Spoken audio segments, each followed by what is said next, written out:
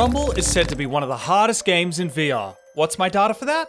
1. Look at the negative Steam reviews for Rumble that have less than 1 hour of playtime. It's just such a different game that everyone finds it hard. No. What am I a little bit lower? 2. Maybe. This poll. Yes. Oh, no, don't do that, no, I need it. It's perfectly accurate. No, don't do that, no. 3. If Habby plays VR games every week for a living and struggled, I was so bad, I thought it was the game's fault. you're gonna struggle too. It's been a year since I abandoned other VR games in a pursuit of one sacred, cruel, and unattainable skill in Rumble in an attempt to fulfill a prophecy that could change VR forever. But that's a main channel video and a huge claim, an offensive claim to some. So to make sure I check my biases, I want to go back through my VR career to find out if Rumble truly is on another level. We won't do them all, but what better place to start than with the easiest and most iconic VR skill, beating a Beat Saber map on Expert Plus.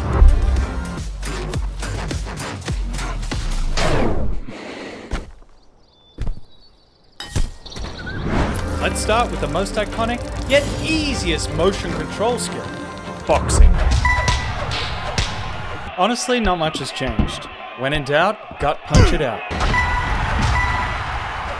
What has changed is the cheapness of the AI doing behind the head shots.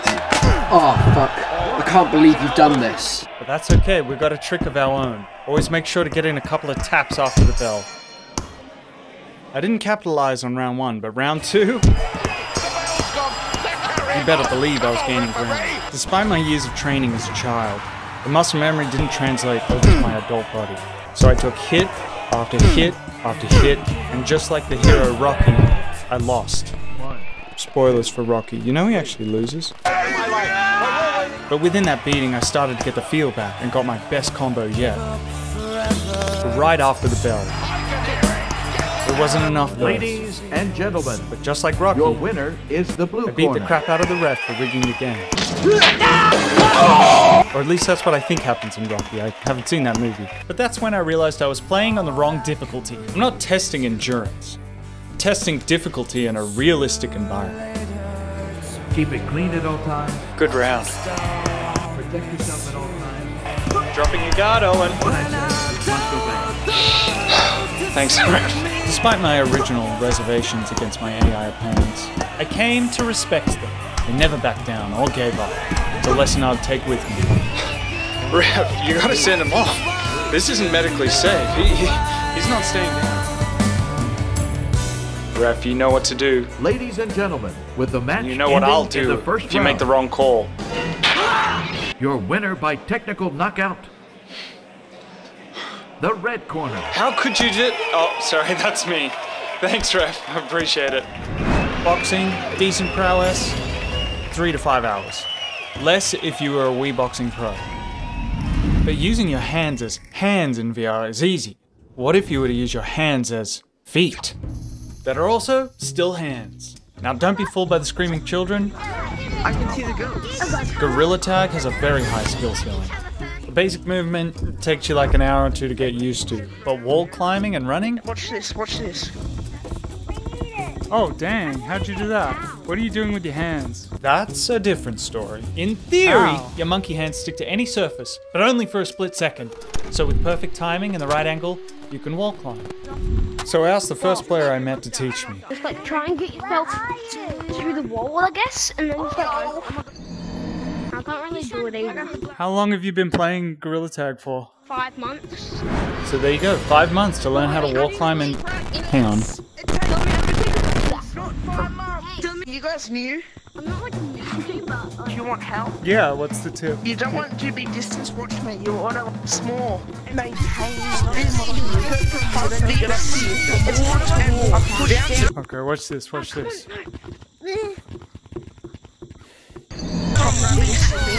Just come with me. Candace chin up. must Like, like your Candace. stomach. So that's what it feels like. How did you go so high? I've just got skill. With a better mentor and a bit of practice, eventually I got the sticky feeling of those monkey paws. Oh yeah, I think I'm getting it. Look, I'm gonna count that as a success. But before moving to the next game, there was one more skill in Gorilla Tag I needed mentoring on. So Ice Cube, how do I convince my parents to give me money so I can buy cosmetics? For me, what I do is like keep annoying, like asking them. Although wise, Ice Cube's answer boiled down to luck.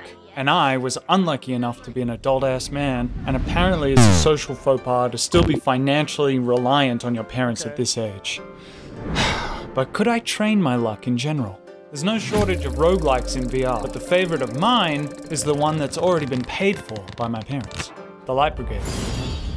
I rebooted the game and found myself on the hardest difficulty halfway through a run I'd started a year ago.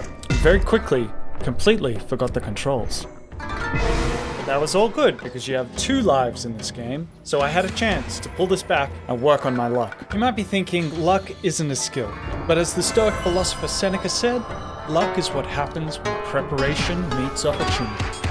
A nice quote, but the dictionary disagrees. Luck. There we go. Oh, I think I was covering up the first boss fight. So there's no spoilers. Like in life, a roguelike forces you to make good choices out of the hand you're dealt. As I prayed with my Christian brother to RNGesus, I was reminded of the time I repented to real Jesus for getting into NFTs and bought 3 gummy bear PNGs.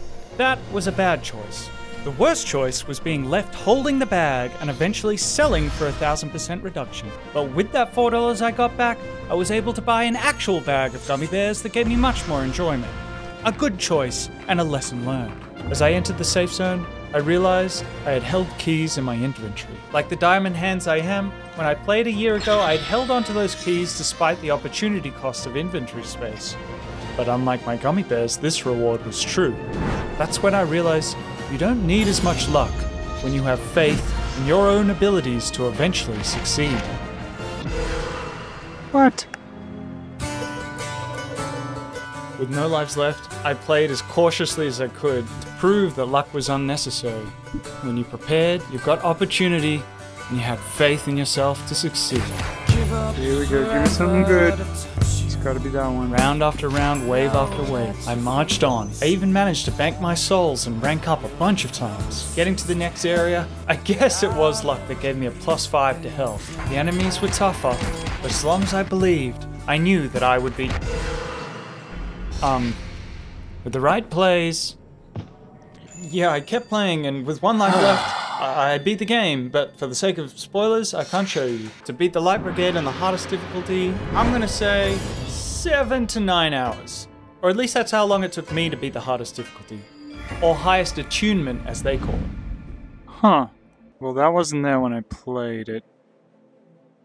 So... Speaking of luck, this video isn't sponsored, but if you're feeling lucky, you can buy a Loot Crate pack of my Skill Essential NFTs. Come on, guys, I told you I repented of that. Obviously, I'm joking. Let me be real.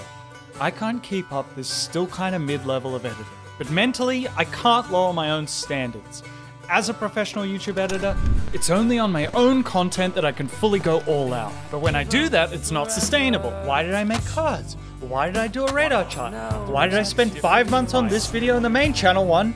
It's because I was weak-willed. So please don't subscribe and tempt me to believe this is possible. And another thing, if I have to license Iris by the Goo Goo Dolls one more time, I will literally go broke. It's not even that funny, but I couldn't help myself. Anyway, I lost my segue. What? Luck, faith, oh yes, heaven. This time, we're gonna focus on speedrunning. In the game, Neon White.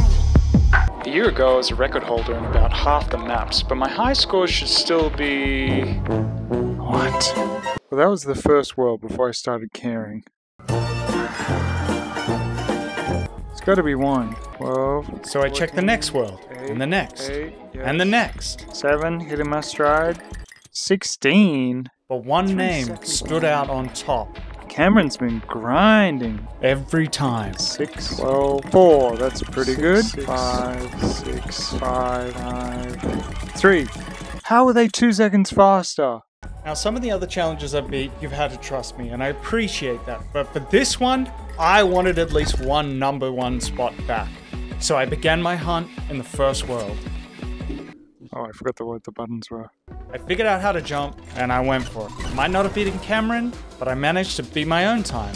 +1. Grinding it out. We'll get there. The advantage of running a niche VR version of a speedrunning game is that you don't have to be that good to get a world record. But the disadvantage is you have no one to push you to be your best. Because to be the best, you've got to be continually bested until you're better than the rest. Now that Cameron had given me this golden opportunity, I just needed a level with room for optimization. And eventually, I think I found it. But let me tell you about Neon White. It's actually a flat screen game that by some miracle was modded into an a top of the alphabet A tier VR game. You pick up gun cards from the floor or enemies you kill. You can either shoot or discard the card for an extra movement ability, like stomping down or dashing forward. You have to kill all the enemies on a map before you can exit. Yeah, like all of them. Like, you can't just miss, you have to hit them. Thank you. Okay, double my old time. I began the grind, but something would always go wrong. Come on, a bubble? I would miss an enemy. I'd miss a shot. I'd miss my childhood. Was I just chasing my own shadow? Had I already reached my peak gamer form and now am I simply on the downhill? I couldn't let these thoughts get to me. Cameron was calling. I used to hate that Neon White would repeat the same voice line over and over. I just keep getting better and better.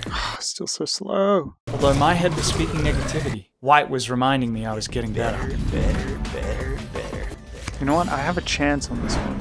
I'm coming for you, Cameron. Until that one perfect run.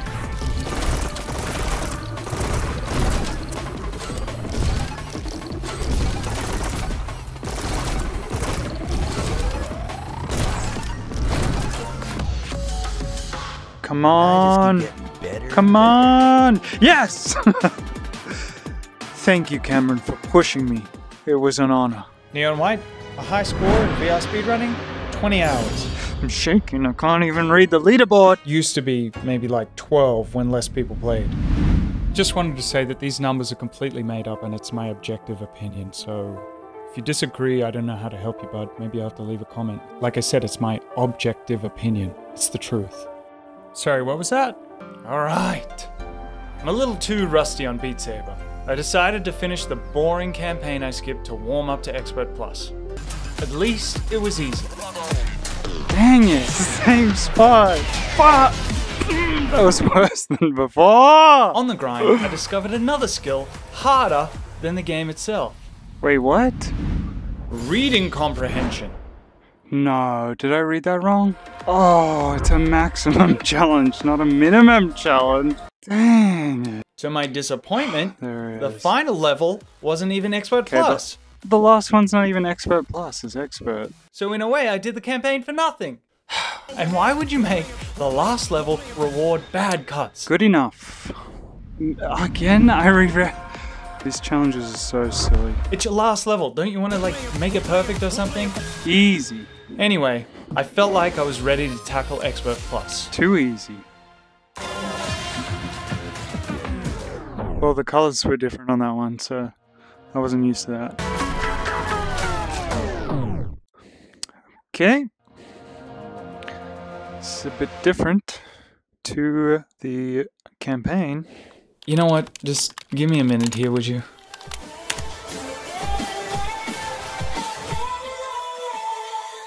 Yes, I did it. At the highest letter in the alphabet too must be the best.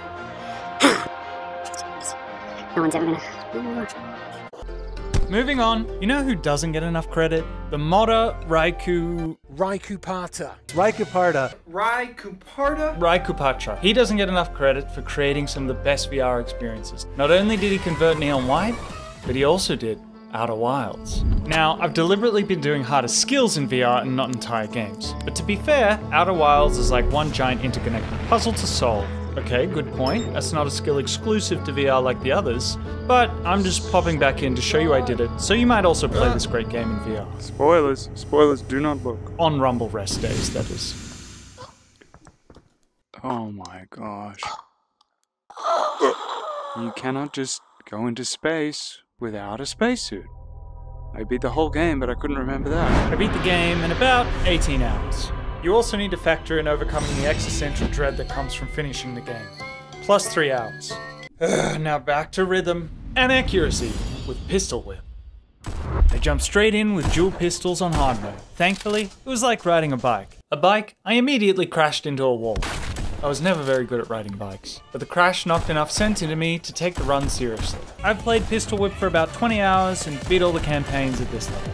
And after a few near misses, and some tactical damage boosting, as they say in the speedrunning communities, I finished the song.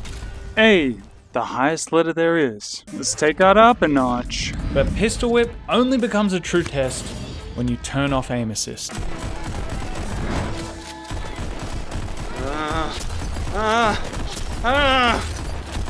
That's so weird. I think my tracking is bugged. Quick reset and turn off the aim assist with Deadeye. Crazy, there's no aim assist on this. So you have to be a very good gamer. Dang it. Look, I'll save you the pain and summarize the run. No matter how good you think you are, when you add a second gun, everything goes out the window. Especially with no aim assist. Which is what I did, I only cheated a little with laser pointers. Now, that's what I would be saying if I was a regular person. But the stats don't lie. Check that out. So good. Accuracy wise, check the aim assist is needed. See if you got Deadeye on there. Actually should be 100%. Okay, but then a missed shot should reduce your accuracy. Huh. That checks out. Just to show you, it was disabled. Pistol Whip, hard mode, no aim assist, dual wielding, 22 hours plus. Feeling the rhythm, I was ready for Beat Saber Expert Plus. Yes. Yes. Feeling my accuracy, I was ready for the true test of gunmanship. Getting a positive KD in a PvP shooter. And why not start with the premier esport of VR? Smachi getting involved, finds Clem, Diggs finds Frigg, now it's all up to... It didn't start well. 3 people. But at least the ping advantage was on my side. Then there was more good news. Now we have 4 players. We have 4 players That now. didn't last. Oh, 4 players. Come on, let's play capture the orb. No, I'm gonna get off. Scout. Bye bye. And it went from bad to worse. Let's see if it works. I think we're on. Yep, it hasn't worked. We are friendly. We can't kill each other. We're all friendly, are we? Little did I know, but that very problem would turn into my solution. I need to get a positive KD, but I can't kill you guys. So how do we... Wait. I hadn't realized, but I had achieved another skill along the way. My comrades were willing to sacrifice themselves for my victory. Shoot us. Yeah? Come here, I want to show you something really cool. You want to see a flying dying man? This skill wouldn't take hundreds of hours, no, just minutes. Because I wasn't training gunmanship, I was training friendship. Yeah, sure. In the end, I joined in. Oh, fucking victory! This game needs to update. But my final kill to death ratio I won. Was actually negative. But I was positive I'd made 2 new friends. Okay, look, I want to see Vail make a comeback too. And I'm pretty sure it has, because I played this before the mega update that changed everything, so... bad timing. But yes, I did fail the original skill. And it wasn't the only one. When playing the most terrifying game in VR, I failed the bravery test. This is not where I wanted to be. And I'm struggling to not lose hope in PC VR after playing free standalone games. Oh, and Beat Saber? Closer, closer. No! No!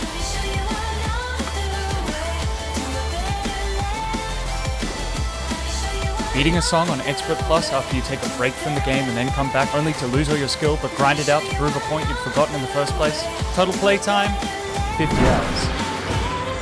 Easy first try. Done. You thought Beat Saber was going to be the big bad of this video, didn't you? A. That's the highest letter. Let me tell you something.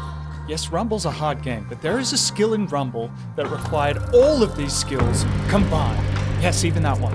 And 10 times the amount of hours. It was such an epic journey, it forced me to make this second channel to dump this very video on. So either go play Rumble, or see for yourself the true hardest skill in VR.